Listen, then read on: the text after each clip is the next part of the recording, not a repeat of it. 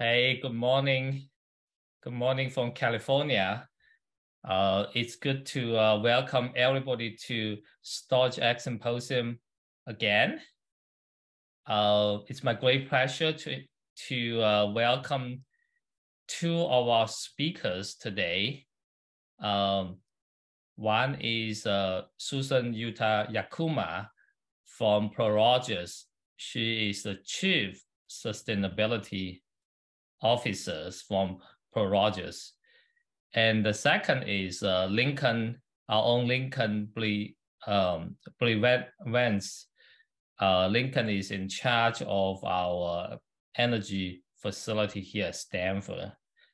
Let me welcome Susan to the stage for the first presentation. Let me do a quick introduction about Susan. Susan is the Chief Sustainability Officer of Prologis. She is responsible for evaluating and scaling both existing and emerging energy solutions across the whole company's platform. This is a global company, to ensure Prologis continue to be the leader in the sustainability in the real estate industry. Before Prologis, Susan was the president of Schneider Electric's Sustainability Business Division. During her 16-year tenure with Schneider Electric, she was instrumental in transforming Schneider Electric into a digital power and automation technology company, driving sustainability. And before that, she served as the CEO of Schneider Canada. Susan recently was recognized as 2021 Environmental Energy Leader 100 honorary for successfully delivering climate mitigation action to enterprise customers. Well, Susan has a lot of experience previously. So I will not repeat. Susan has an executive MBA from Northwestern, the Kellogg School of Management. In addition, she holds a Master of Accounting and Bachelor degrees from University of Waterloo. With this introduction, Susan, I would like to welcome you to share with us about your view in storage and energy in general space related to Prologis. Please, Susan. Thank you very much, Ian. Thank you, everyone, for your time with me today. So I'm going to talk about storage from the perspective of an industrial logistics company and why it's so important to us and what our customers are asking. So for those of you that may not be aware of who Prologis is and why storage is so important at this point for us and why renewable energy is so important for us at this point, I'm going to start with what's our thinking. So I am super clear that we're at an inflection point. And what I mean by that is we all know that the consumption of energy worldwide is increasing. I looked at some stats the other day, and like if you look at the energy consumption today versus what it was in the 1900s, it's 40 times more. And if you look at the energy consumption that we're going to have in 2050 versus it is today, it's 50% more. So the world needs more electricity and energy. And at the same time, because of the focus on climate mitigation, as the world and governments and companies work towards a net zero by 2050 pathway, you know that you can't get that energy from burning fossil fuels. So understanding this, we know that the world has to run on renewable. We're all clear that the grid, you know, the way it's designed, it wasn't designed to have so much distributed energy. In that we together, whether it's businesses or academia, have to work with governments and utilities to solve for that problem. So we at Prologis are super cognizant of this. And then the other thing that we have in mind as we figure out how we want to operate is what's happening in the regulatory environment globally. For me, the Inflation Reduction Act is one of the most impactful legislation that has come into play. It's a signal, number one, that we are transitioning to renewable energy. It's important, and it's facilitating the adoption of energy by making it economically feasible in so many more states than it has been in the past, and really favoring alternate renewable technology when it comes to energy generation. I'm in New York today, and Local Law 97 is super important for us when we build, because it's the focus on energy efficiency. And it says that if you exceed the allotment of energy that you can have for big buildings, you're going to pay for each metric ton of CO2, $268. So that adds up when you're building large buildings like we do. The other thing that I'm super cognizant of is the SEC climate disclosure. Yes, there's a lot of debate on when do we have to disclose and exactly what, specifically related to scope 3, so it's emission from your value chain.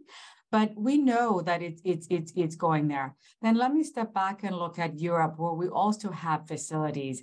RE Power, it says that if you have buildings that are 250 square meters, and if you're a commercial building, you must have solar power generation on the roof for all new buildings by 2026, and for existing buildings by 2027. That's really around the corner for us. And EU has been also very specific that, all of the buildings in EU has to be net zero by January 2030. So you look at the legislation around the world, and you can see they are moving towards a direction of renewable energy. They're moving towards the direction of decarbonization. And with the grid capacity where it is, storage becomes really important, hence the discussion today. Now, before I go into what we're doing from a technology standpoint at Prologis, I want to introduce the company itself, because not all of you may be aware of the company or the scale. So Prologis is the world's largest logistics company, and it's present in 19 countries. And to give you an idea of scale, in the 19 countries, 4% of the world's GDP in those countries go through our logistics centers. So the value of those goods are $2.7 trillion. We have 1.2 billion square feet of real estate worldwide. And why that scale matters is we primarily impact the flow of goods everywhere. And if you are to decarbonize the world, and if you are to decarbonize the supply chain, we have to take action, and we have to take the leadership of that for sure. In the end, in our facilities, we have 6,600 customers, and those customers are your Fortune 100, your Fortune 500, as well as medium and small companies who may not always have the resources in terms of what does it mean from a decarbonization standpoint, or what does it mean from an energy system deployment standpoint. We have almost 5,600 buildings around the world. And today, we are the second largest on-site energy generation in the US, with 409 megawatts that is operating on our roofs. If you ask me where we were at the beginning of last year, we were at 295. So we are scaling up very fast, and that scale up is being driven for a couple of reasons. One is we realize, as the logistics company, we touch two really hard to decarbonize segments: buildings and transportation. If you look at what you see on the screen, 65% of the world's greenhouse gas emissions come from transportation, or the construction of buildings and the operation, the heating and cooling of those buildings. So knowing that we play in these segments, we've decided that it's something that we need to address at Prologis. The other thing is, a lot of our customers have their own net zero and sustainability goals, and they're saying to us, it's great that you provide us high quality real estate, but how are you going to be a partner in our sustainability journey? How are you going to make sure that you give us facilities that meets our needs and our standards?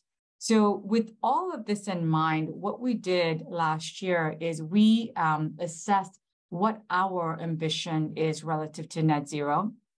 And we were the first real estate REIT to adopt a science-based target in 2018. So it's a natural progression for us to get to a net zero ambition. And our ambition is to be net zero on our scope 1, 2, and 3.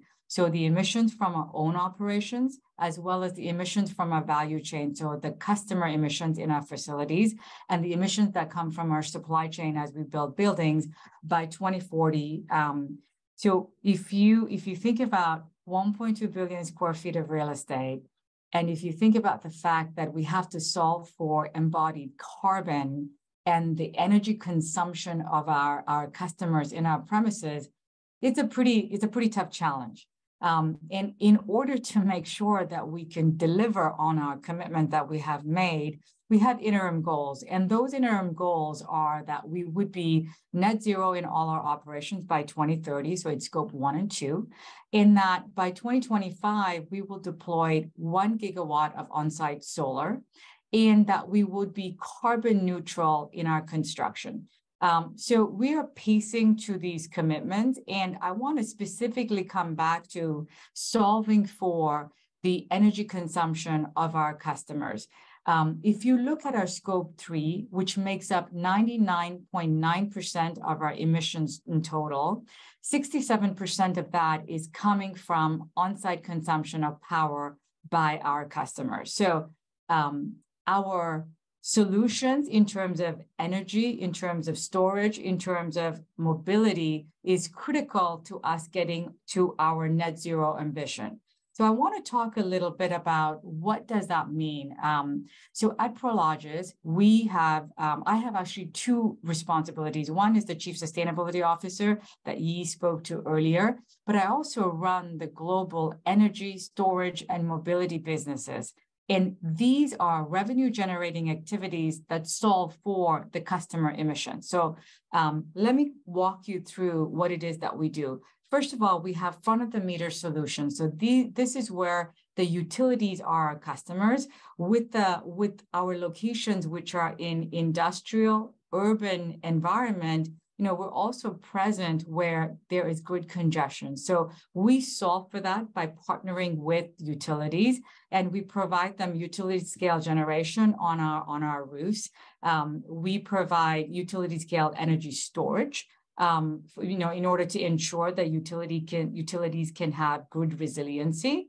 And we because of where we're located, sometimes we have the advantage of having substations near us and having interconnections that have capacity. So we really start from the standpoint of what is the capacity of power, and then we design our solutions to ensure that we can deploy our activities faster. As you know, the grid, the interconnections and the grid access is there's delays. I mean, there's so many things that are happening, and utilities are really striving to do what they can do, but the demand for their services and the queue is just so long that as a company you have to be very strategic on how you go about solving that. So when we provide our solutions front of the meter, we also think about our customer needs, and we provide behind the meter solutions. And what that is we put in energy systems that address the self-consumption in our building. And we couple that with back of the meter storage so that we can deliver on savings to our customers by managing the load. Where resiliency is really important, we also build data centers, for example, then we provide microgrid solutions depending on the ask of the customer. And as we design these offers, what we thought about is, if you think about a logistics center, a customer may move in and then a customer will move out one day. And that is a deterrent to putting up energy systems, because they don't want to worry about how long they will be there, what is the payback period, et cetera. So what we have said is, we'll deploy the capital, we will install the system, we will maintain the system, we will ultimately manage the meter for our customers, and we will be a partner to the utility, based on their capacity needs. And when we do that, obviously we're leveraging the existing asset, the real estate asset that we have. And it only makes sense that if we're using that building to generate the energy, that we decarbonize that building itself. So we ensure to retire renewable energy credits against that building, so it is decarbonized. I know I'm going super fast, but I want to cover a couple of other things. So as we look at our portfolio of storage, we started last year. We really started mid-year last year in terms of thinking about, should we do storage? Why is it relevant to our customers? What's the opportunity for us? And today, I would say not even a year into it, in our facilities in the US, we have a pipeline, and these are real opportunities that amount to 2.5 gigawatt of storage in the US and 2.5 gigawatt in Europe. So we're working with the likes of Southern California Edison, PG&E, Ilia in the Netherlands, so forth, in determining what is their need. So as we realize the opportunity for storage, we realize that we really need to work with the ecosystem to determine how to optimize the deployment of storage. Therefore, what we do is we work with Stanford. We will be part of StorageX very shortly. We work with the CATLs and the BYDs. These are the large battery manufacturers, to determine how should we also move the technology from where we are today. But before I go into it, I wanted to share with you a real-life example of what we're able to do when we deploy back-of-the-meter storage in our facilities. As I mentioned earlier, there's no upfront cost to our customers to install or maintain. We pretty much guarantee savings to them, so that we really motivate our customers in terms of thinking about energy management and greening of the brown power that they may be using. And you can see that before we use back-of-the-meter storage, the peak demand that you see on the screen was equal to 900. And once we deploy storage, it's reduced to 600. So it really makes sense for us to do it. And when we share these findings with our customers, it allows them to see the benefit and the savings, and we're able to then move on our decarbonization journey. When we do solar deployment, we do exactly the same thing. So we deploy our own capital, we install and maintain and operate the system, and we make that green power available to our customers at the cost of grid power. So it becomes really a no decision on their part. And as we kind of thought about how we're scaling up, we realized that maybe it's easier for our customers if we manage the meter ourselves. So we are working on taking the meter in Prologis' name, so that we then understand clearly, we have the data of the energy consumption, we can then size the system appropriately, and we can then optimize that energy. So this is the direction that we're going in, bringing real estate and energy together. And maybe 10, 15 years ago, we would not have thought about it.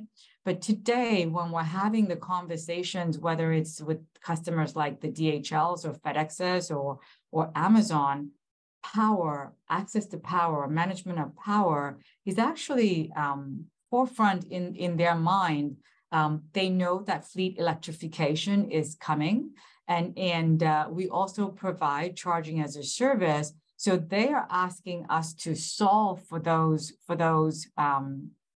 things that are happening in our external environment. I also wanted to share a real life example of Solar Smart. We call our solar solutions Solar Smart, and our storage solutions Storage Smart. And he's a real life example in Redland, California, with a customer that wanted to decarbonize their operation. And they said, you know what, design is the solution. So we provided them on-site solar generation and storage. They needed 5 megawatt of energy. It took up 1.3 million square feet of that building. And we were able to offset 83% of the energy consumption of that building in line with the customer expectation. And what I would say to you is, maybe I will go to how we're thinking about our storage deployment. So I shared with you our pipeline. We are obviously today deploying battery technologies that's commercially viable, lithium ion. However, we are starting to work with many people in the ecosystem on what are the new technologies that we need to solve for from a battery standpoint. And once we identify that solution, how can we help scale up that supply of it? Because sometimes scale is a challenge to new innovation that's really available. The last thing that I would highlight to you is I mentioned to you that we do charging as a service. If you think about a logistics center, there are so many heavy-duty trucks that are coming into our facilities, and the easiest way for them to charge is when those trucks are loading and unloading, so the downtime is minimized. And when you provide charging as a service or the charging infrastructure, storage is a huge part of it, because the grid, it could be 2 years before you can connect the infrastructure to the grid. So what we're starting to do is we're also providing temporary power by means of renewable gas and coupled with storage. So, Jimmy, I think I'm going to stop there. I've shared quite a bit, and I think I'm up in my time. Susan, thank you so much for sharing this really wonderful, I think, the company plan and the examples right here. Maybe I will ask some questions first, Susan, before handing to Jimmy. It's fantastic to see the example, particularly this last one, this charging station right there. You actually install a storage right there. I really like the point you made, connected to the grid. Might take 2 years. You have your local storage right there. So the storage will be used to charge up your truck. For the application like this, right? I think the audience right here cares about storage a lot. In terms of power, the loading, the charge time, how many hours are you looking into the charge? That's related to charging speed. Yeah. So right now we're looking at 1 hour batteries because they're the most commercially viable. But really, once we have the charging as a service operating fully, we need long duration batteries. So we need 4+ hours. In some cases, we need 8 hours. I mean, ideally, we need 8 hour battery power. And that's what we're solving for. Obviously, working with Stanford, as well as CATL and BYD. And we need to get there sooner than later. That's what I will say. Yeah.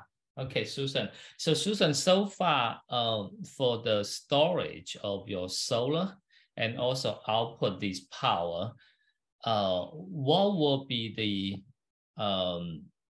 I would say, I shouldn't say pain points, a list of desired property of storage technology you are looking into beyond the current technology can provide? Yeah, I think if you look at the energy consumption of our buildings today, I can solve for it, when you don't have fleet electrification, when you don't have automation, with like 40% of the roof. And so that's okay.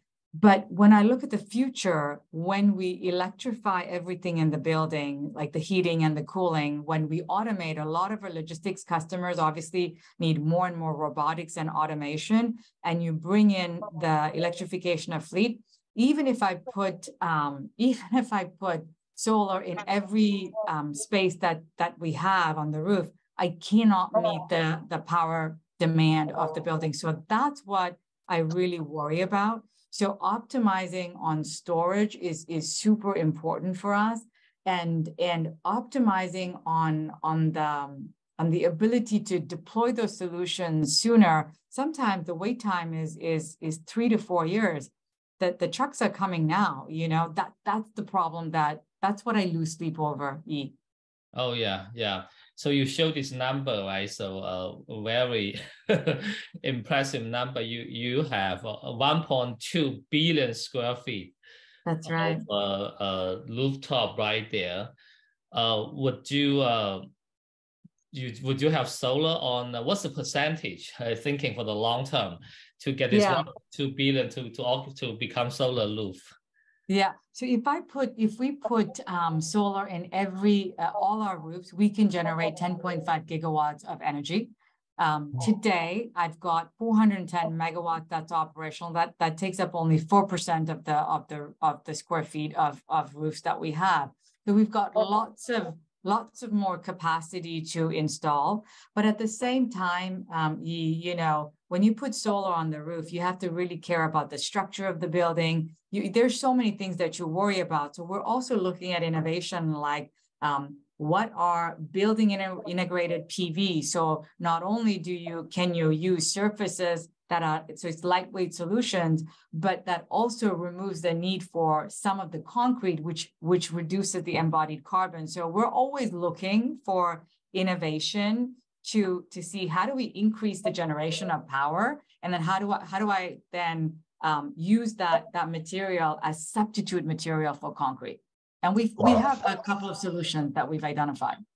Oh, you are also thinking about a building's vertical wall can be turned into solar as well. Okay. Absolutely. Yeah. Things that can generate solar, but can also be the building envelope, which is super efficient for us, is something that we're actually piloting and deploying right now. Yeah. So since your application, Prologis application is the storage, and your warehouse, your building is very close to each other. So I'm thinking if you have very safe battery technology, for example, you might be able to do building integrated storage. Is that attractive to you, right? So because of safety, it becomes no concern anymore. Maybe that maximizes the efficiency. You know what? I never thought about that, Yi, but of course, I mean, if you can have if the building could generate and store its own energy, like I've solved for quite a bit of the demand that we have for. Those are the type of innovations that would be very valuable for us. We are looking at number of different technology. Of course, we're looking at hydrogen because you would have to when you have such amount of transportation that you're trying to decarbonize. But again, there's no commercially viable solution that doesn't take up half the space of a truck, right? Like the spacing of whether it's batteries or hydrogen or whatever is super important in terms of maximizing the space of a truck. We're looking at nuclear SMR technology just because we have data centers, the energy needs are so critical. So we're looking at all kinds of innovation where you can optimize energy, really is the best way I can put it. Wow. I think that's very impressive. Prologis is already an ecosystem. There's really multiple things. I didn't know you have your data center as well. Yeah.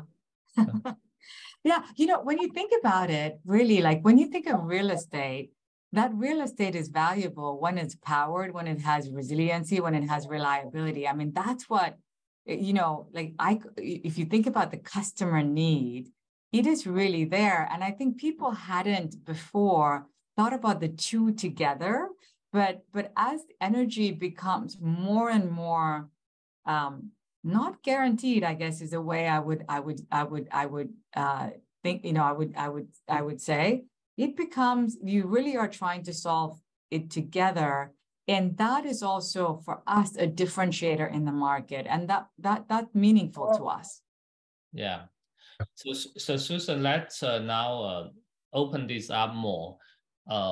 So for warehouse, for logistic company, if you look at beyond Prologis, and there will be others, and also at different well, let's say just commercial building in general, will need to probably go to the level in the future in general, right? It doesn't need to be a warehouse company and so on. Yeah. So would you imagine this, the solution you develop, how does that translate? Can that have other impact and propagate?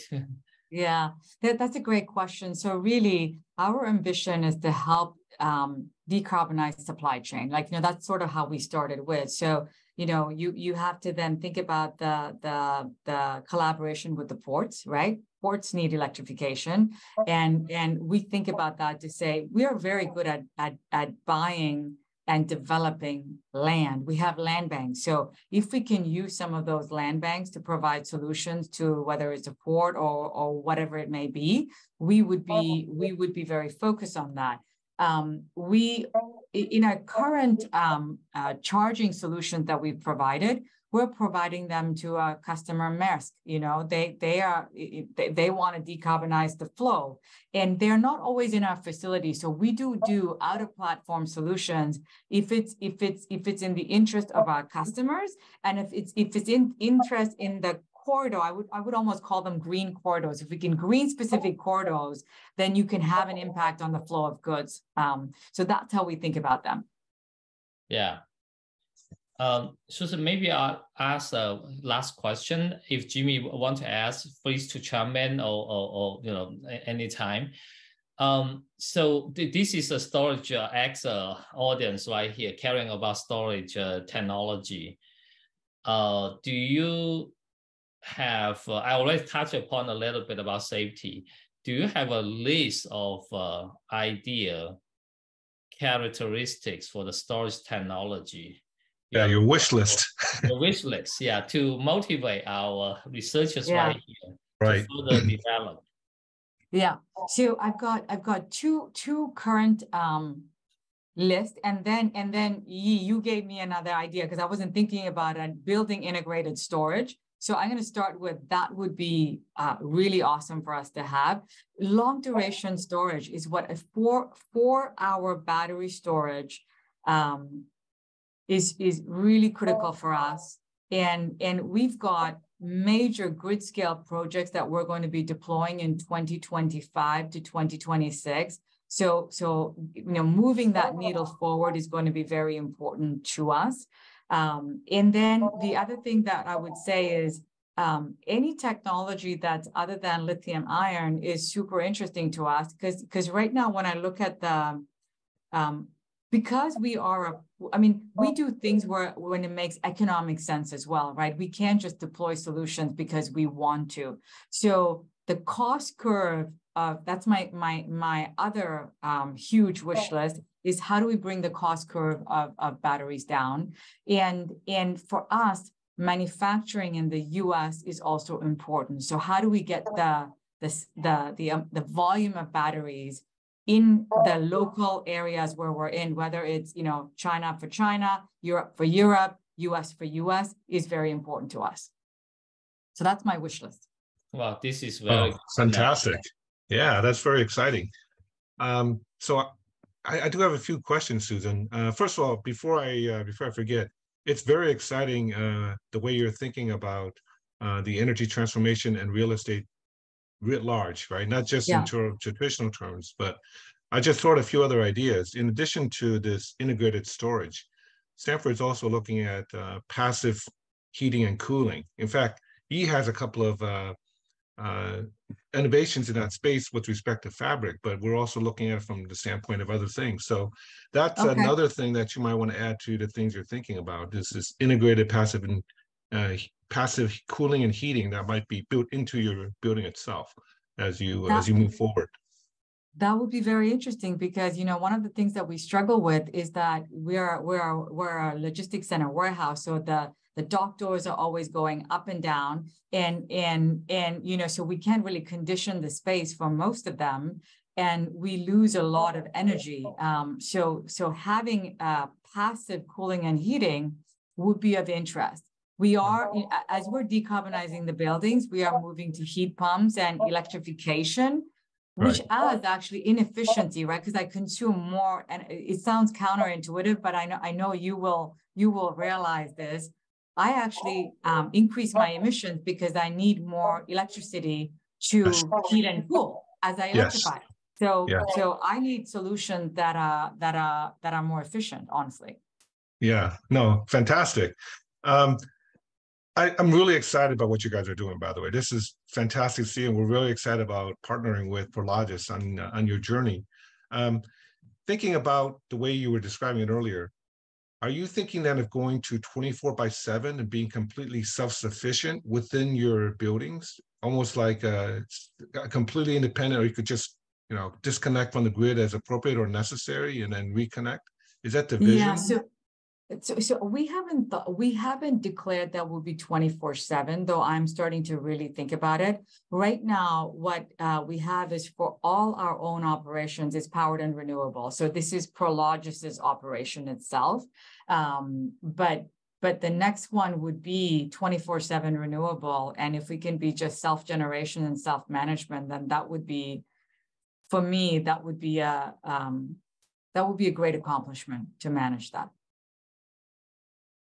Okay, I see. So when you're going to put in the storage and the generation, renewable generation, your vision in 2030 is to power the operations that you currently have. Yeah, which we already have done. So today, we in our own operations, we run on renewable power. The thing that I need to do one step further to decarbonize is we need to change over all the fleet that we have to electric, and then to provide. That's what we're working on. And the constraint for us to get there is just making sure we have enough supply of ZEV vehicles, so we can switch to that.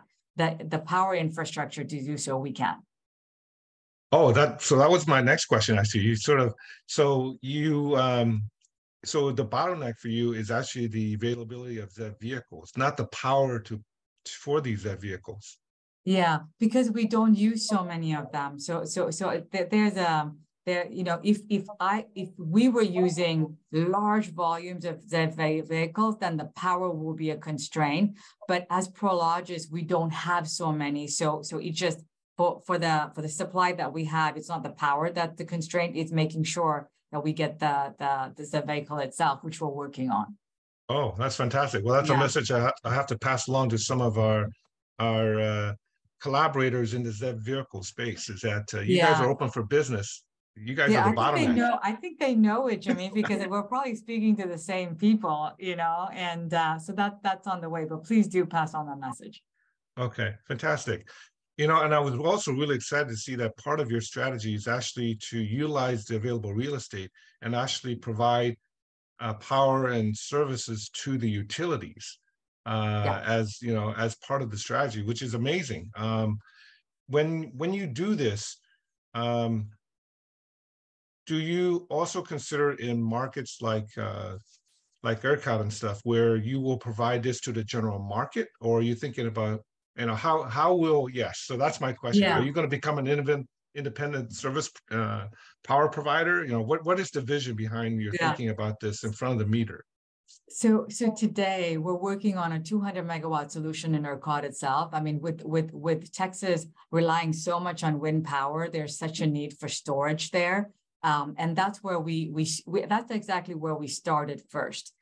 So in Texas with ERCOT, we are providing. We're taking on merchant risk really to provide that that solution to the community and to the grid. In California, it's going to be more capacity. In Netherlands, it's going to be more capacity. So it really is market by market based on what the opportunity is. And from de-risking the project standpoint, I really prefer capacity storage. You know, we make the capacity available for the utility to charge and discharge as they need to. We provide the capital. We make sure that the system is operational. The dispatching is managed by the utility itself, right? Whereas in ERCOT, we're going to have to manage that ourselves. So you guys are it. You're the business. Yeah. So, yeah. But we're gonna if you ask me, Jimmy, what's the mix of business that we're going to do? We're going to focus more on where the utility is doing the dispatching and managing of that. We're going to provide capacity. So I would say, you know, 70-30 in terms of how that mix will be is sort of what we're aiming for. Okay, fantastic. This is yeah, it's amazingly exciting what you guys are undertaking here, and the scale of this is really really amazing. I mean, when I looked at the amount of storage in your slide that you're going to be deploying, that's huge. Those are really big numbers. Yes, I know. I was kind of curious when you were saying 2.5 gigawatts in the US and 2.5 in Europe. Are you think is the time frame 2030 or earlier, or what kind of time frame? It's 2030. It's 2030. So what we've done is, so there are some projects that are 100 megawatt or 200 megawatt utility scale storage that's in our pipeline. So that's adding, you know, you have 4 or 5 of those projects, they become pretty large. What we've also done is, for example, cluster 15 interconnections is just opening, right? So we kind of anticipate our need and we're filing for those now. So we're getting our access to power solved for first. And that gives us a good view to what the opportunities are. Before we were operating a different way. We said, okay, what's your need, utility? Okay, here's our land. Now let's go solve for the power. That's not the most efficient way of solving. That's a long haul. Yeah. So we pivoted. We pivoted and said, no, we can't do that. So let's figure out where we've got the capacity and then let's put the solutions. And we transparently discussed this with utilities. You know, they have such an incredible need for storage. They're very open to having these partnership discussions. And another thing that we did, Jimmy, that was sort of a business innovation is, you know, utilities kind of look at who the customers are, right? Like certain customers will show up on their list as huge power consumers. But in our facilities, as the meters were owned by the different customers, they don't know that it's in a Prologis facility. They don't know the consumption that's happening. As we are putting the meter in our name, so the aggregation, they're like, okay, here is a pretty large customer, right? That's changing the discussions. Right. Now they're like, oh, Prologis, oh, big consumer. Big consumer, yeah. Be lots of discussion. Yeah. Yeah. That makes sense. And sometimes sitting next to substations or have land that we're willing to work with the utility to solve for the power problem. You know, we were having a discussion with National Grid in the UK, data centers, no power, right? In like, especially in west of London, no power. So we're saying, is there any way we can solve for this together, right? Using land that we have. So those are the discussions that we're having. Oh, absolutely. I think it must be very exciting for the utilities to consider having a partner in Prologis, especially if they have bottlenecks in their grid. Now, all of a sudden, they have a partner that could help them resolve these bottlenecks by putting in storage as needed and having that access to that. Oh, this is amazing. That's your vision. So pivoting a little bit, I know that in the case of Plug Power, and they supply a lot of the forklifts and stuff for many of the warehouses, and they're primarily based on hydrogen as a fuel. And then, so what is your thinking regarding alternative besides just batteries in terms of storage? How are you thinking about this? For sure, hydrogen is something that we're evaluating, and we keep in touch with a number of companies that are commercializing it. We have not come across one, Jimmy, that we say, okay, this is the solution that we're going to go with. when you think about fleet electrification, we're going to need a lot of it. However, we are doing something that is in anticipation of that. So when we think about our charging infrastructure, we do three things. We do workplace charging. That's just for people that drive into our centers and they need to charge their vehicles. So that's one. We will just provide that as part of our net zero standards as we move into our buildings. The second one is depot charging. So when customers are in a facility, they're unloading and loading, they need the charging, they ask for it. We make level 2 chargers or higher available in our premises. The third thing that we're starting to think about is just like hubs. So charging infrastructure that are hubs that are renewable fuel agnostic. It could be battery, it could be hydrogen, it could be any other technology. Where should they be located? Who should be our partner? So we're having those discussions with the likes of DHL, FedEx, Amazon, those companies that really need to get ahead of having that infrastructure. So that's the evolution. Again, it's not a simple thing to solve for, right? Because you need to have utilization to make economic sense. Right. And the companies that need to do that sometimes don't have fleet, or they have the fleet, but they haven't thought about the infrastructure that's needed. So you kind of have to bring this ecosystem together. Right. That's where I think you all can do a great service to everyone, because what I saw, Jimmy and Yi, in the Energy Week, is a lot of representation of this ecosystem is there. Yeah, no, that's exactly right. And a part of what we see as our contribution to this is convening the various stakeholders together to have dialogue and also exchange information. And a lot of times they find that they don't necessarily disagree. They just don't have the latest information. And it's fantastic to see that light bulb go off. And then once I was like, oh, well, actually, if that's the case, we can do this and so on. So it's great to see. Yeah. We do have a question from the audience. So I'm going to throw this out to you, Susan. So there's a little bit about technology. So from a long duration energy standpoint, greater than 1 day to 5 days, what are the ideal technologies that you are seeing, both from a technical, economic, and reliability and efficiency standpoint? So we reviewed. No, go ahead. Okay. So first of all, I've got people smarter than I am on the technology in my team that I think you have met. But we are reviewing a technology today that's called the blade technology with one of the largest producers, the second largest producer of battery, so when you think about battery and when you think about installing that battery, safety is a huge concern for us, because we have to bolt these batteries to specific sites. And there's a technology where the safety of it is maximized by having something called the blade technology. I don't know if you all have heard of it or not. We're evaluating that. More than that, I know my technical team is looking at specific things, which I necessarily am not the expert to speak to. But it's really how can you operate the battery for longer duration without having the degradation that you see is what my team is focused on. Okay.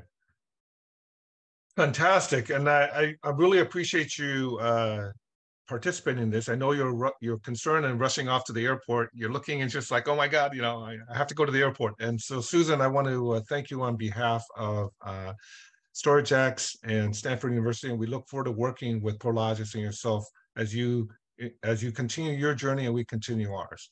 So I would like to thank you, and on behalf of us and Yi, do you have any final words for Susan? Well, just thank you, Susan. This is fantastic. Look forward to seeing you again on campus. Thank you both for having me. And you know what, I'm always looking to Stanford for innovation. So if you can help me solve my battery cost curve and integrated storage, then it will be super valuable. Thank you again for having me. Yeah. So Susan, I do have on my calendar the little biking tour that we talked about. So we'll bike over, take a look at the Central Energy Facility. We'll take a look at all this other stuff, and so it's on my list, Susan. Just let me know when you're going to be visiting. Will do, Jimmy. And it's great to meet you, Lincoln. And I'll look forward to meeting you in person. Bye. Fantastic. Bye, Susan. Thank you. Bye, Susan.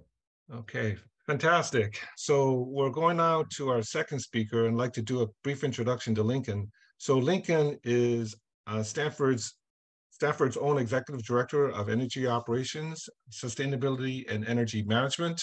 Lincoln has been executive in the global energy industry for nearly 30 years and leads a lot of our meaning Stanford University's mission critical operations, leading us in our innovation and sustainability. He's also a mentor and board member for technology startups in North America, Europe, and India. And in fact, he has his own podcast, Climate Changes Everything. So with that, Lincoln, I'll turn it over to you. Great. Thank you very much. And it is an honor to be here. So what I'd like to talk about today is decarbonization at Stanford. We have come a long way, as I'll show you, but we also have a long way to go. And energy storage has tremendous roles to play in that. And I say roles in the plural on purpose.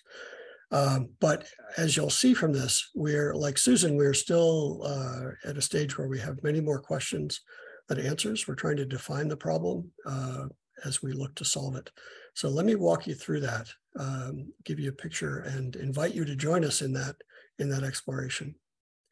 So my goal is to give you that perspective from an operational and planning perspective, as opposed to, say, a scientific or technical perspective. I think it's very, very important to frame the problem so that we can answer it appropriately. And this is, as you'll see, kind of the mother of all problems from an energy perspective. So quick structure. I want to give you a quick sense of background on me, and so you know where I'm coming from, the Stanford context, what our drivers are, and then what our energy system looks like today and possibly tomorrow, with a particular emphasis on energy storage.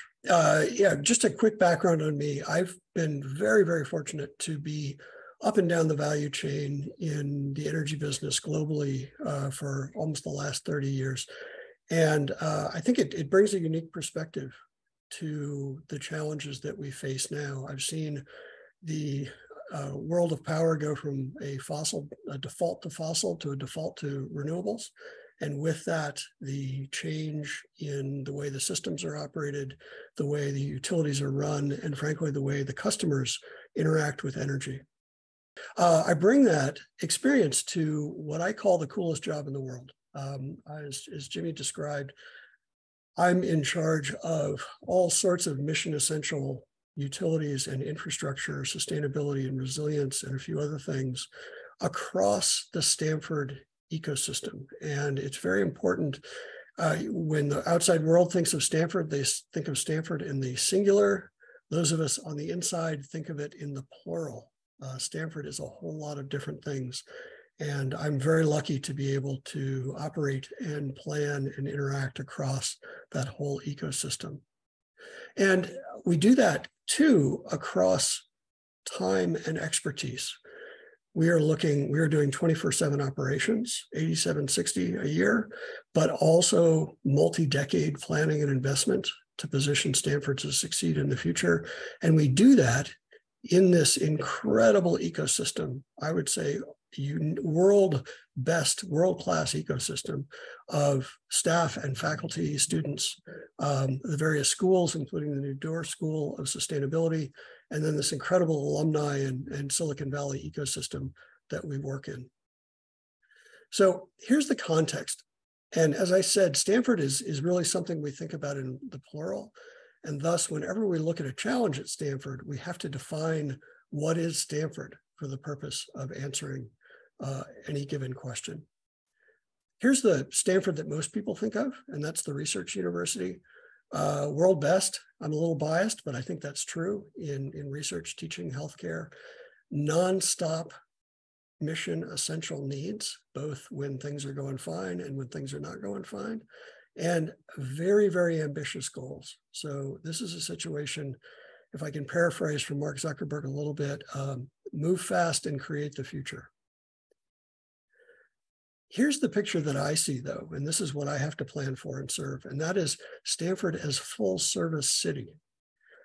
We are vertically integrated across all sorts of different essential elements. We have a temperate climate, of course, from a weather perspective, but we are exposed to almost every climate risk that you can think of. And this is as a full service city, we simply can't stop. We have to, instead of moving fast, excuse me, and creating the future, we have to move deliberately and not break anything. As we move forward, though, we have to bring those two visions together. We have to make innovation real with what we call Stanford as a living lab. And that is bringing together academia, operations, infrastructure. And we do that both for Stanford and for the world. So I'm trying to move pretty fast, create the future, don't break anything, and optimize for Stanford while I'm also providing a template for the rest of the world. And we do that in the context of, and Susan alluded to this too, a fundamentally changing world. Climate change, obviously, endemic, an increased emphasis, long overdue, in diversity, equity, inclusion, justice, a Generation Z, a younger generation, our students, who won't take no or even slow for an answer. And finally, technology transformation, like artificial intelligence, like this Zoom that we're now on, a hybrid life, that are fundamentally changing the world that we live in and the one thus that we need to plan for and build for. And we do that at Stanford in the context of very, very ambitious goals.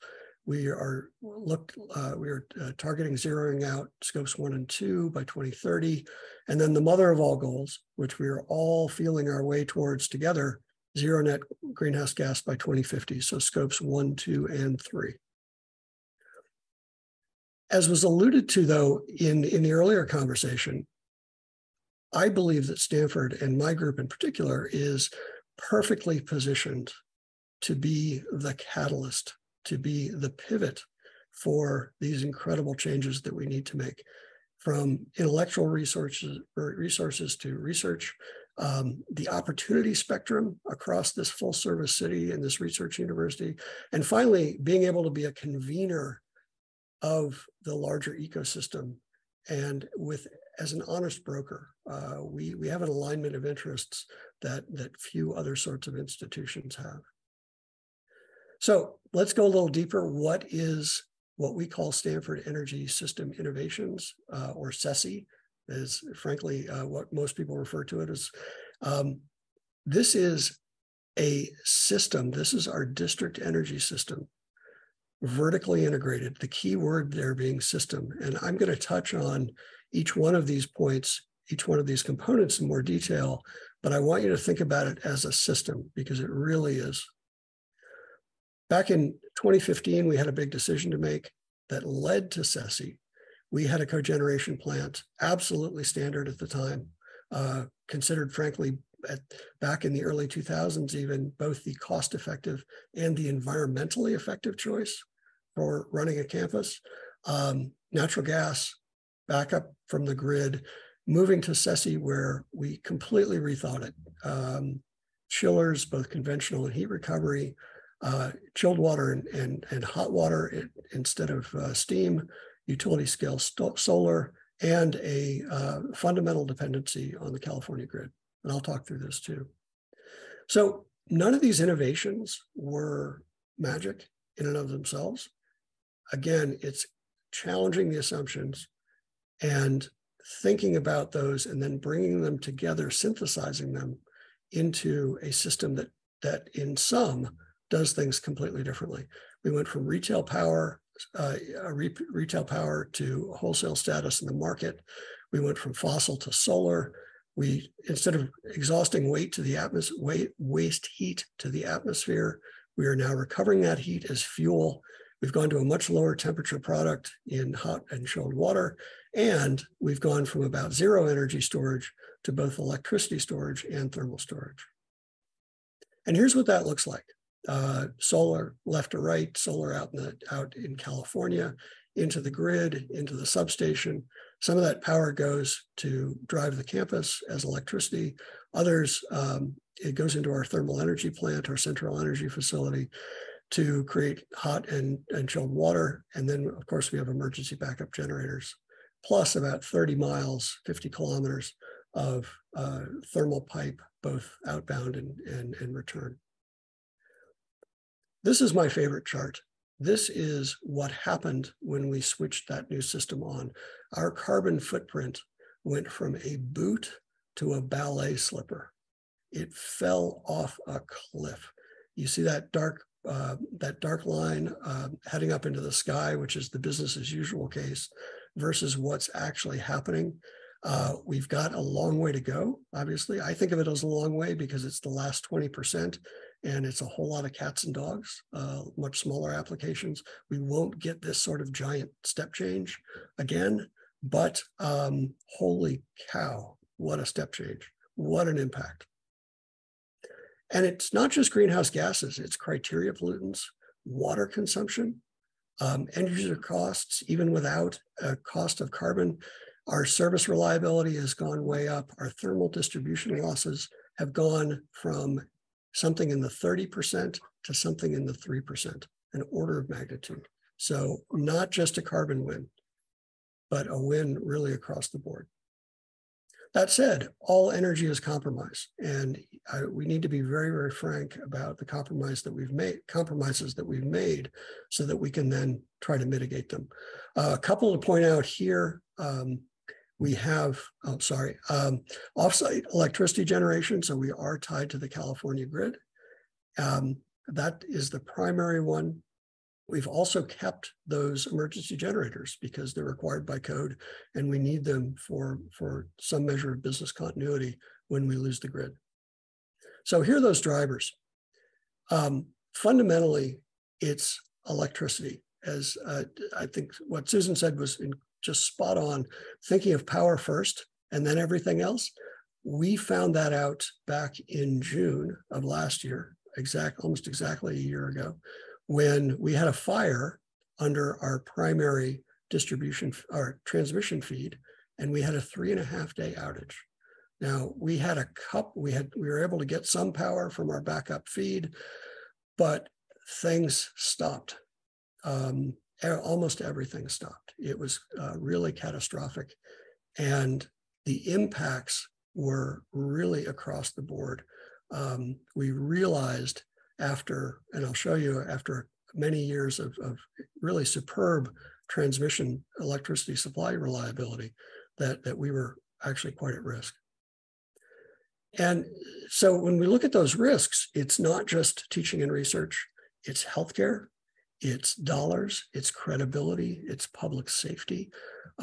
We are an intensely electrified world, and it's not just a nice to have anymore. Obviously, it is an absolutely need to have. And it's not just at the transmission level, it's also at the distribution level. We have a comprehensive electric distribution system that my team runs across Stanford to keep the lights on and everything else that's powered directly with electricity. And like I said, we were before last year very, very, very, very good. PG&E, hats off to them.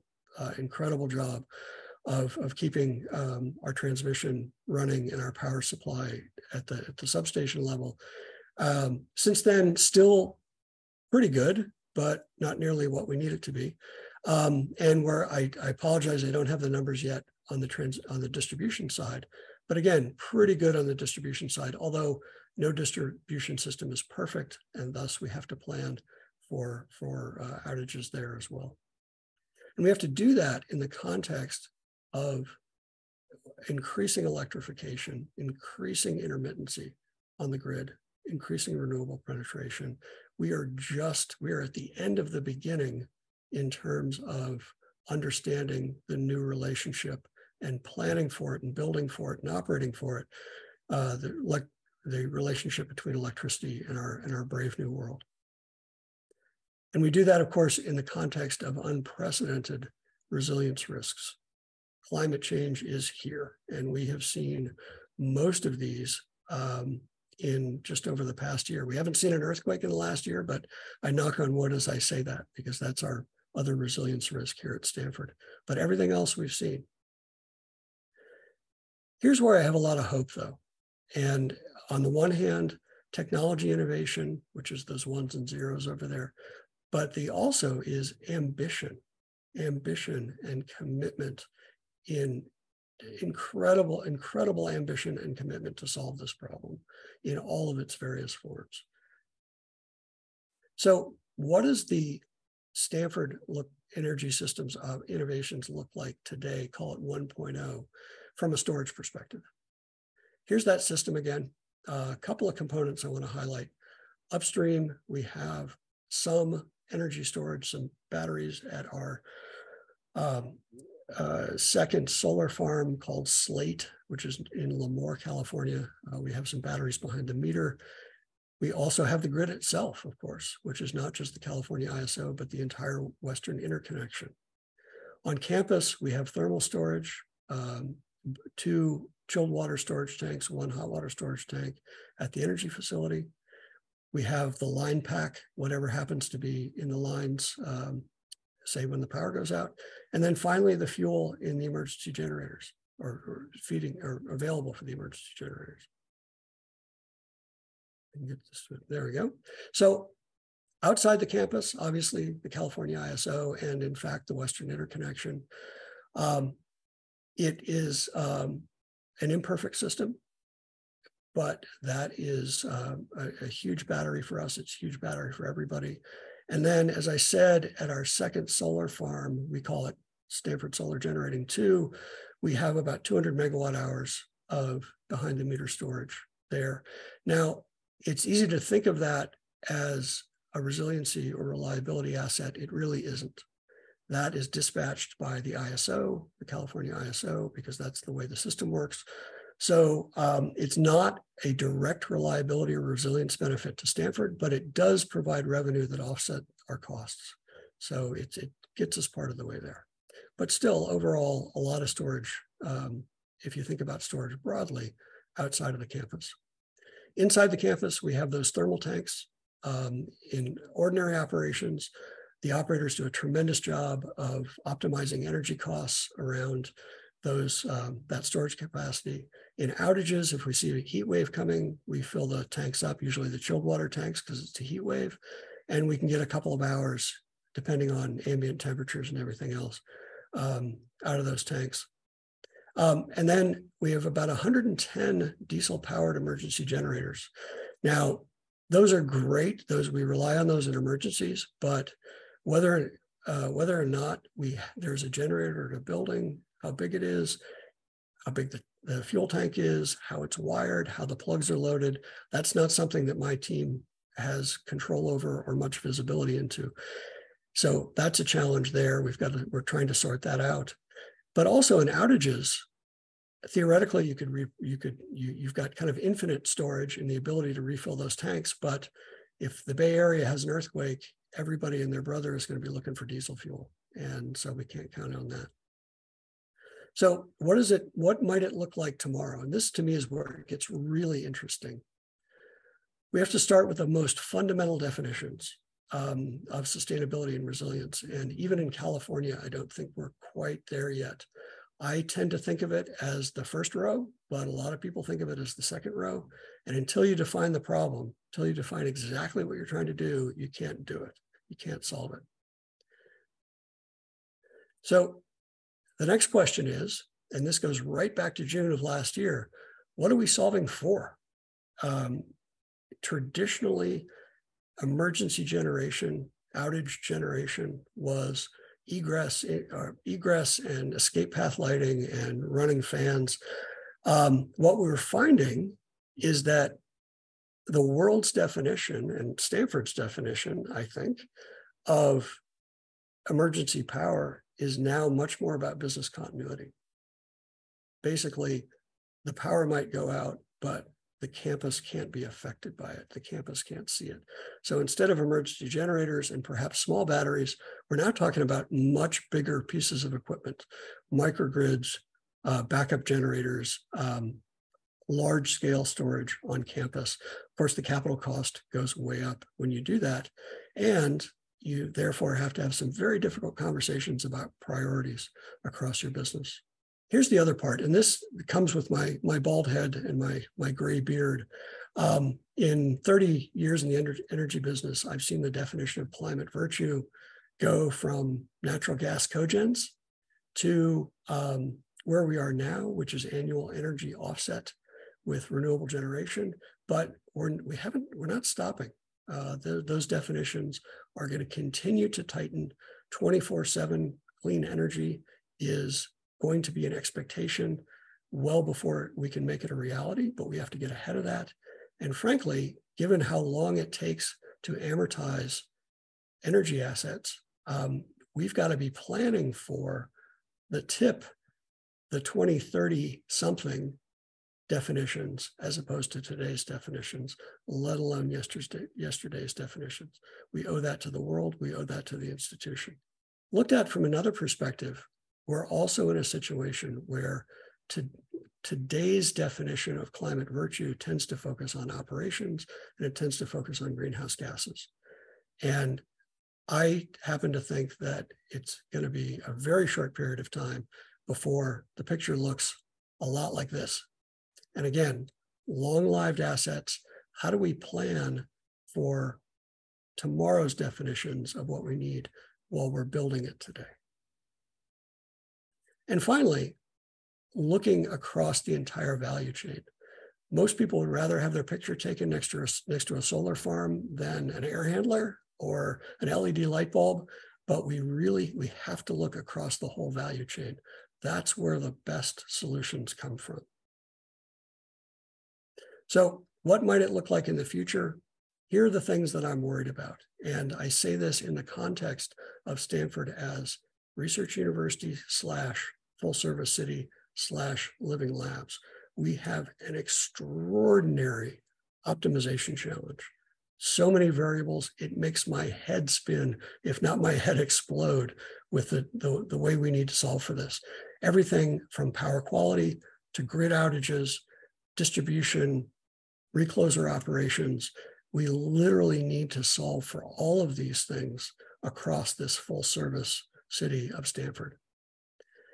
And because we are vertically integrated, we have to think in terms of most of this functionality wheel when we think about energy storage. We have to think like a utility. We also have to think like a customer. And so our needs are varied and vast, but so are our options. But again, massive optimization exercise that we've got to go through. So let's go back to that. I have a couple of ideas where I want to see what the analysis comes out with, but a couple of ideas for what to do with energy storage in the near term. One is at the grid level, somehow firming up the energy supply into campus, making that more resilient, hardening that. Is that a big flow battery at our substations? Maybe. But something to make that energy supply coming into campus much more resilient. The other part of it is those emergency generators. How do I decarbonize those while simultaneously providing a much more robust service going from business continuity, from emergency generation, escape path lighting to business continuity? How do I do that while simultaneously getting rid of, ideally, my diesel generators as backup power? So micro and macro there. And when we do that, we're looking at, again, more variables from location to technology, duration, recharge, ramping. We've got all sorts of use cases and all sorts of possibilities. And how do all those things fit together as an optimized system? As we lean into this too, one of those big optimization, one of the things that we need to solve for, of course, is 24/7. And I'm starting to work with the Silicon Valley ecosystem. I think we need to solve this together. I think we need to get all brains on deck, so to speak, to solve this. But that's where, like I said, that's where the world is heading from an expectation standpoint, and that's where we need to head. And of course, there's the duck. We are facing this in the macro and the micro, whether it is the system itself, the California ISO, any sort of microgrid we put together, we're facing this. This is the Australian duck, so it quacks with an Australian accent, but the circumstance is the same. And this to me says grid scale storage, but it also says demand side solutions to flatten that load curve. The other thing that we're seeing is a distinction, an increasing distinction between cost and value. And that goes to this very complex, very dynamic system that we're trying to solve for now. When I was a system planner, a resource planner in my utility days, looking back on it, it seemed like checkers. What we're looking at now is more like chess, and probably three-dimensional chess, if you're a Star Trek fan. I also am starting to think about it, not just in terms of energy storage, but what I think of as capacity storage. And that is stretching, optimizing, and if I can coin a phrase, optionalizing existing infrastructure. How do we do more with what we have now? Infrastructure is notorious for being very purpose-built, very short on options. How do we change that? Is that AI for dispatch? Is that expanding our definition of thermal sources and sinks for a thermal system? Is that granular demand forecasting around individual rooms in a building? And needless to say, we're looking at all of this right now. But there's a lot that I think we need to do in terms of stretching what we have as a prelude to building more. And leaning into those dynamic definitions.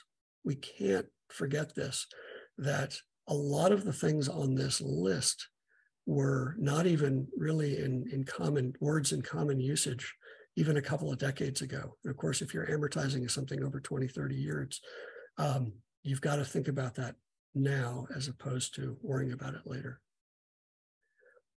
And finally, because I'm coming at it from an operational perspective, it's all about the operational outcomes.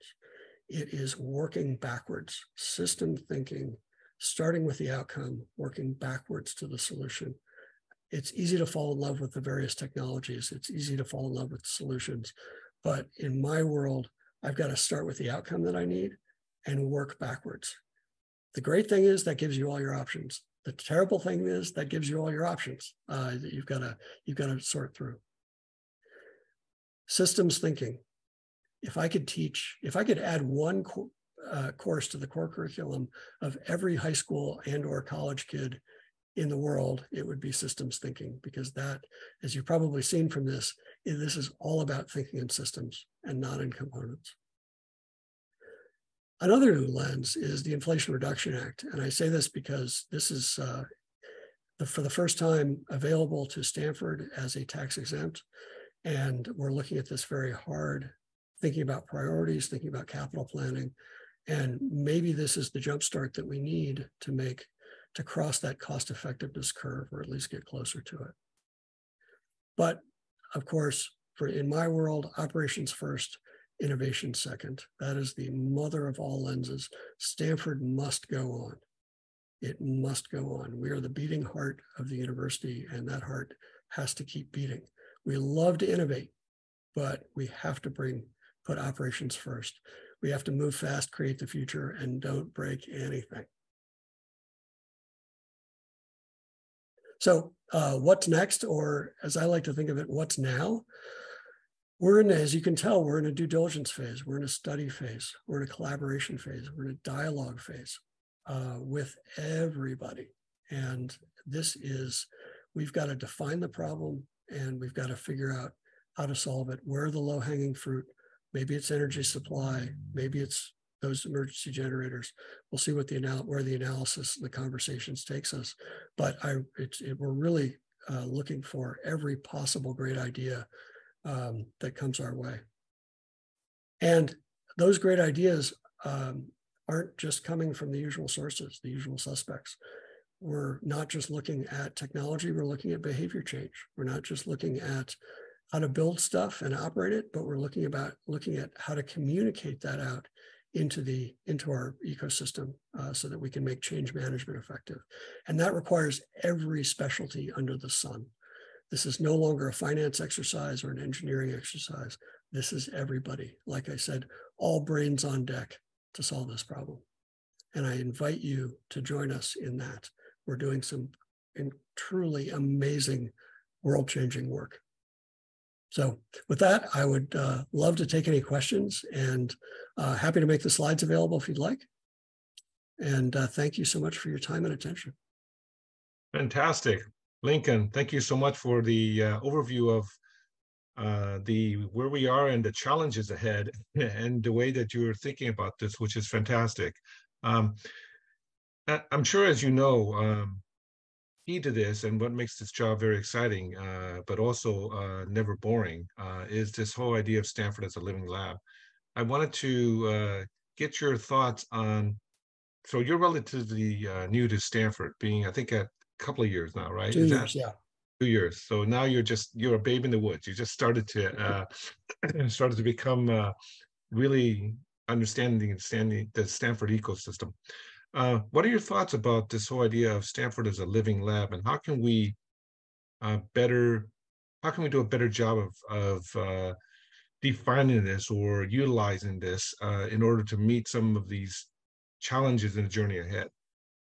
I think it, first of all, the living lab concept is one of the things that brought me to Stanford, and I see extraordinary opportunity in that. And that is bringing together that ecosystem, bringing together academia and operations and the whole Stanford world, which is now not just Stanford, not just Silicon Valley, but the world itself.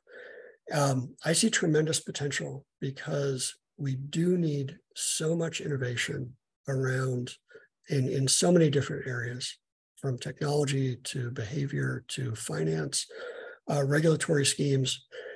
And we need to bridge a gap that has not really been bridged effectively in the world before. And that is the gap between what energy venture capitalists sometimes call the valley of death, where how do we prove things out? If we're dealing with an energy system where things tend to cost a lot, they tend to be large, they tend to be serving mission essential needs. How do we thread that needle and get the great ideas operationalized, make that innovation real? And we see it with the SESI system. Right. That was an incredible collaboration along those lines. And what we're trying to do now is make that systematic and intentional at a level that it's never been before. And that's energy, and that's water, and that's waste, and transportation, and everything you can imagine. We now have fellowships established for students to be paid to do this work and be mentored and take all sorts of specialized change management courses and really become the professionals that the world needs, not just to invent the things and not just to implement the things, but see that whole picture and make that whole picture happen. So it's just an incredibly exciting opportunity. And we've gotten, with our Living Lab Fellowship, it's the first year, it's kind of a pilot year, really. And we're already, we've got a very happy problem of having dozens of applications already for the limited number of spots we have, and just tremendous enthusiasm across the institution.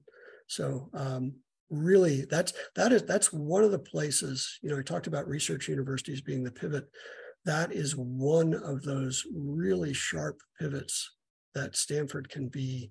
We can be the center of, and we are the center of, and we need to make that, like I said, even more systematic, even more intentional going forward. Yeah, it's fantastic to hear you describe it that way.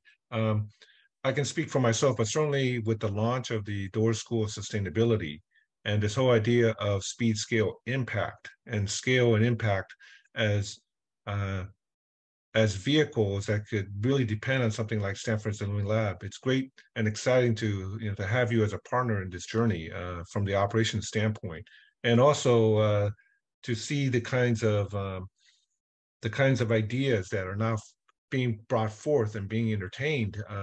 I'm sure it's equal parts terrifying and exciting, especially given some of the examples where you were describing where business as usual was dramatically impacted. In fact, I think it was one of our meetings where the power went out. And in the middle of exams too, that meeting. Yeah. And there was a tremendous amount of consternation about that. I remember that. Yeah. So I'm not so sure that the audience understands how large a community Stanford is as an example of scale. How many people actually are part of the Stanford community in a typical day? The numbers I've heard are say 25,000 on a typical day. I don't. That's anecdotal, but I think it's within that range. For the energy geeks out there, we peak at about 55 megawatts. That's our system peak, give or take. So it's a pretty substantial city, really. Right. Vertically integrated city. And even that peak, we're just at the beginning of electrification, whether it's the built environment or transportation. And we're really just at the beginning, I think, of understanding, as I alluded to, this broader, deeper relationship, mutual dependence on our energy system to make all that work. This is as you said, incredibly exciting and incredibly stress-inducing, terrifying to try to thread that needle. Well, as someone who's hosted a number of visits to the Stanford Central Energy Facility, I can tell you that is among the most photographed power plants that I've ever seen. Everybody takes pictures of that, and it's the comments I hear about how clean and how futuristic looking is. It's very exciting to see. In that same vein, one of the big challenges, and with a community or a city of 25,000, is this whole idea of, well, how do you maintain reliability and resilience at the same time that you have to optimize between cost, and I think that really comes to a head when you talk about 24/7, where you're now not just talking about emergency power, but now you're actually talking about functioning power throughout the whole day when your solar goes down. And I'm curious on how you're thinking about, as you think forward, but what ideas you have on how you would actually achieve something like that? To me, it's very much a bottom-up challenge. I think particularly for Stanford, and given that we have reliability and resilience needs approaching perfect, I think we're going to start working our way into microgrids over time. I think, but even that requires a prioritization of loads, a prioritization of activities, and thus a prioritization of money that is something that's very hard for any institution to go through. This thing is more important than that thing. Is a very, very difficult conversation to have, especially when we've got so many massively important things going on. It's very difficult to distinguish. But how then do we build microgrid solutions around that so that we can, and how do we build renewable GHG-free microgrid solutions around that? What sort of, and then what sort of resilience are we looking for? Are we looking for a half an hour or an hour? Or are we looking for 3.5, 4 days? Because we've seen both. And what are we building for? What's our design threshold for that?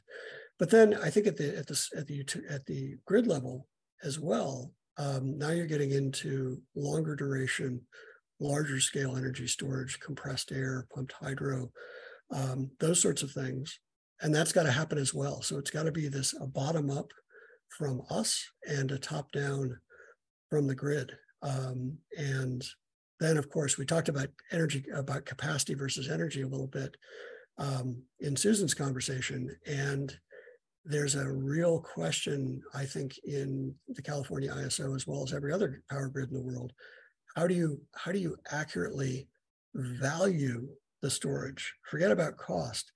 How do you value the storage and thus compensate pumped hydro or compressed air energy storage and those big long duration projects?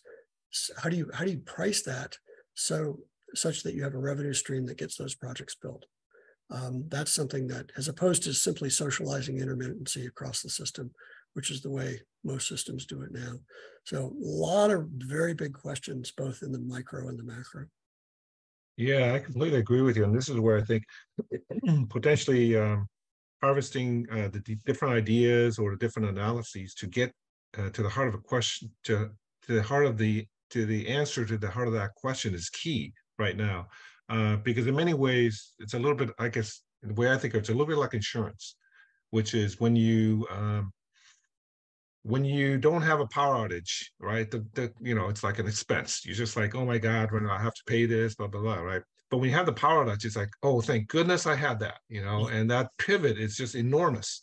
And ability to quantify that or value that is one of the big questions right now. How do you, and where does that pivot point and what goes into that? That value calculation is key, and to justify and or determine return on investment to that kind of question is one of the big ones that I see as an opportunity. Yeah, I see it as somewhat reactive in that we're now seeing the events, and so I'm hoping that, as much as I hate to see the events, I'm hoping that those then solidify that price signal for the insurance buy. So so here's a question a little bit like what we were asking Susan, which is, so you're in the process of putting some of these new ideas, or Stanford as a living lab with storage and other things into place. So if you had a wish list that you could give to the Stanford researchers, what would that be as you embark on this journey for them to entertain, to work on, and potentially that you would value to actually try in operations? Let me give you a big audacious one first, and then a more practical one. The big audacious one is, I look at this optimization problem, and I'm not sure that human beings alone can figure this out.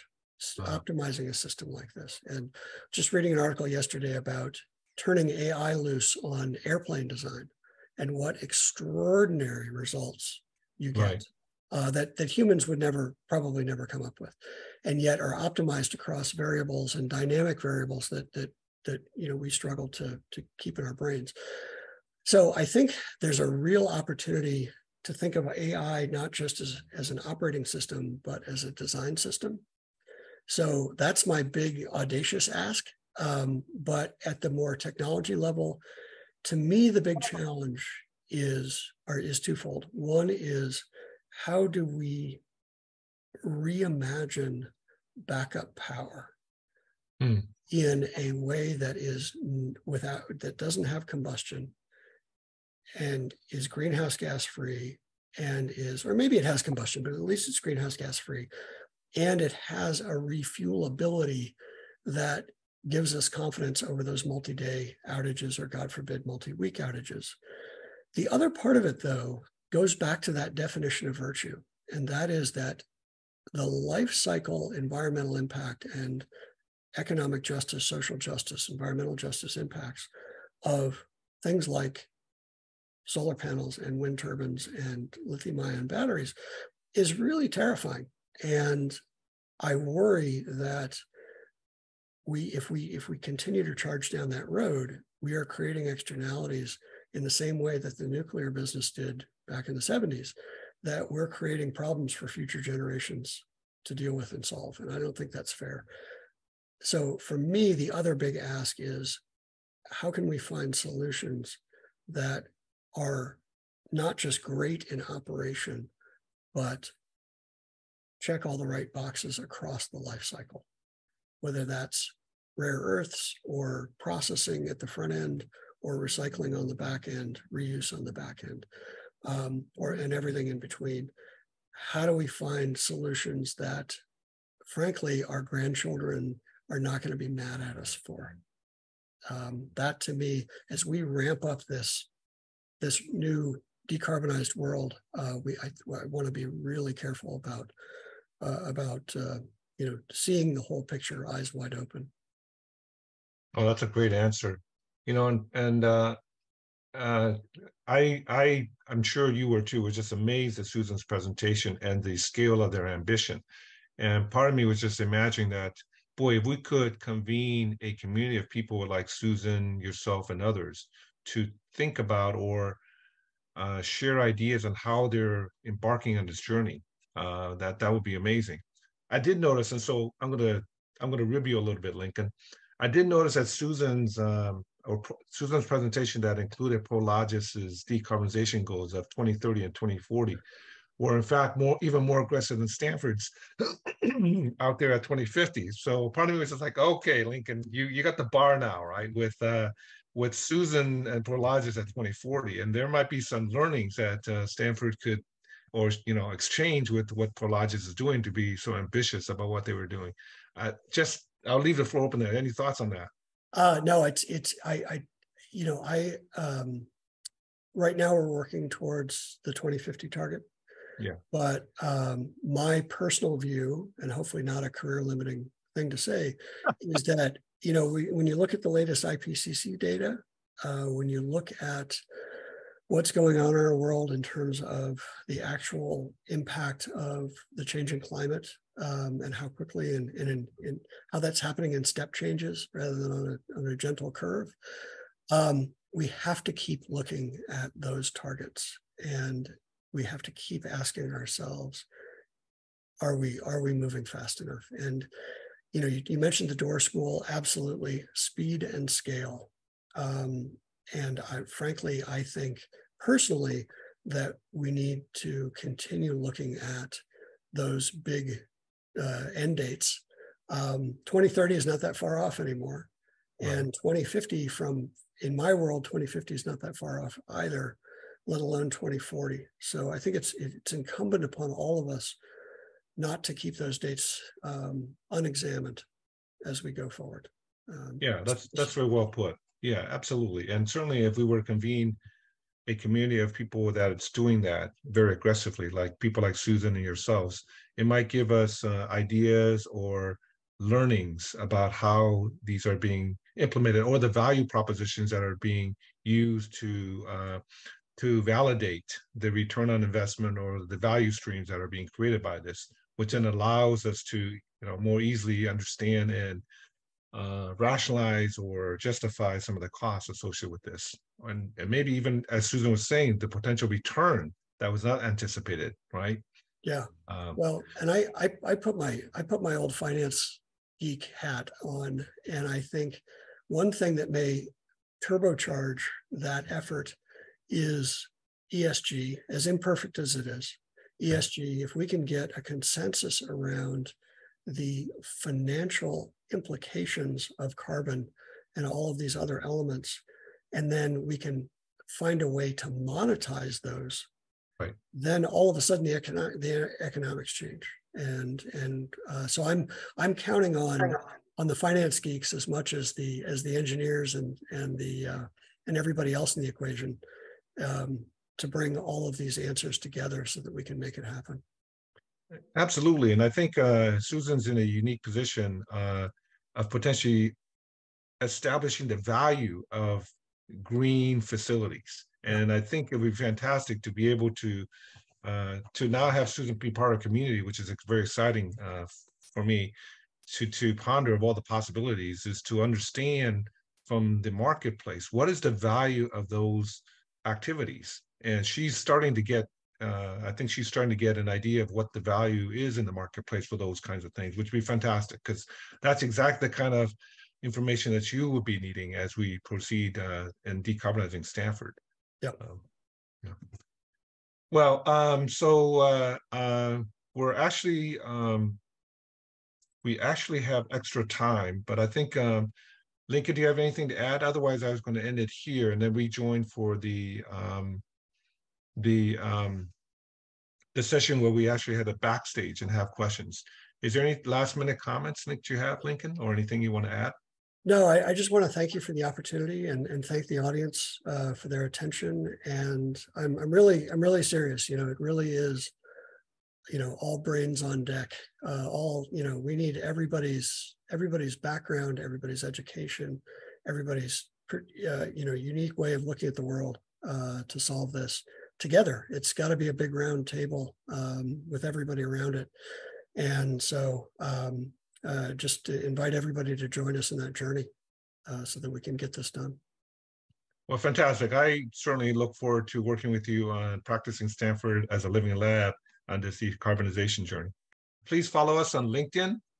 We also have our StorageX Tech Talks the first Tuesday of every month.